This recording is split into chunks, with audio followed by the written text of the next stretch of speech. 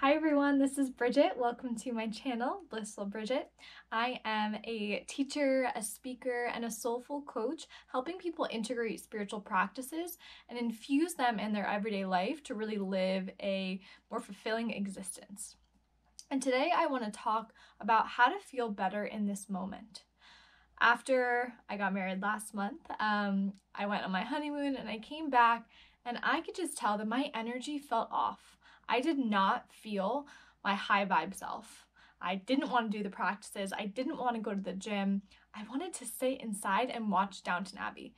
Now, Downton Abbey is a great show, but it doesn't need me sitting inside watching it all day. So these are 3 really simple things that you can do now to shift how you're feeling, to just change your state. And the first is to really honor how you're feeling in this moment. So really take stock of where you are. You can ask yourself, why am I feeling like this? Was it something I ate? Was it the people I was with? And you can just try to honor where you are.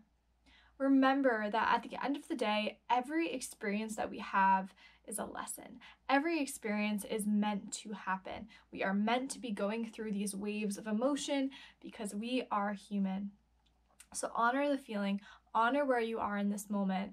If you are angry, okay, let yourself be angry. Feel the anger, feel it, honor it, and then know that wave will pass. If you're really upset or you're sad, honor that feeling, honor it.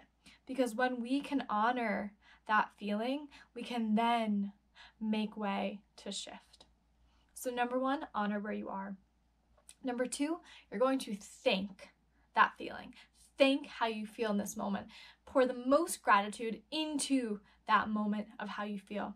So I was feeling super down. You know what? Universe, I'm so grateful for feeling like this right now, because I know that when I'm feeling awesome in maybe, a couple hours or tomorrow or in a couple days, I can look back on this experience and understand the polarity planet that we live on. We have yin, we have yang, we have active, we have passive, we have hot, we have cold. We experience it all as humans. So thank this moment. Thank that sadness for allowing you to have emotions. Thank the anger for knowing what it feels like in your body to kind of have this pent up anger and rage. Feel the feeling, and then we can move on. Lastly, we're going to make the subtle shifts. Now, when you are feeling, in a funk or not your best, it might not be instant. And that's okay. It might take a couple hours. It might take a couple days.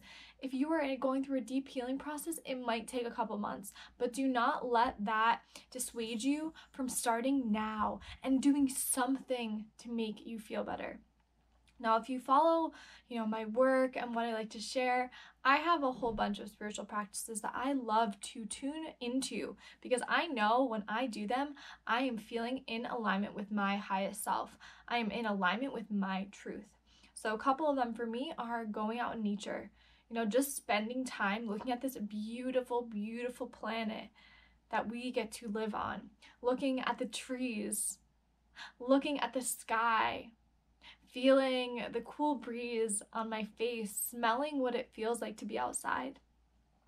When you can tune in with your nature, you can instantly know who you really are, because we're not too far away from that tree next to us. Another thing I like to do is use breath work. So do simple things. Take deep breaths in, count to 5, and deep breaths out. Deep breath in and out. And maybe you do that a few times. Maybe you move your body. When we move our physical body, we are not just working out the physical, we are working out the mental, the emotional, and the spiritual bodies. In Kundalini Yoga, which is a practice that is near and dear to my heart, I practice daily and get the opportunity to teach and share sometimes, there are 10 bodies. So there's not just one body. When you physically move your body, when you connect to your breath, you can feel a shift. And those are sometimes immediate. Other things, journal, write about how you're feeling. You might notice that when you're done journaling, you don't feel like that anymore. You might want to listen to your favorite song. You might want to go for a car ride. Be by yourself. Do something for yourself. So you can already see that there's so many options for you. And the most important thing is that this is your life. This is your practice. You have to figure out what works for you. So let's go through those three things again. We honor, we thank, and we shift. Honor, thank, and shift. And just like that, you can feel different. You can feel better now. An important thing I want to note here is we can't dwell in where we are. When we dwell for far too long, maybe we can start to feel depressed and really get dragged down by the emotions, but you are not your mind. You are infinite. You are whole in your totality.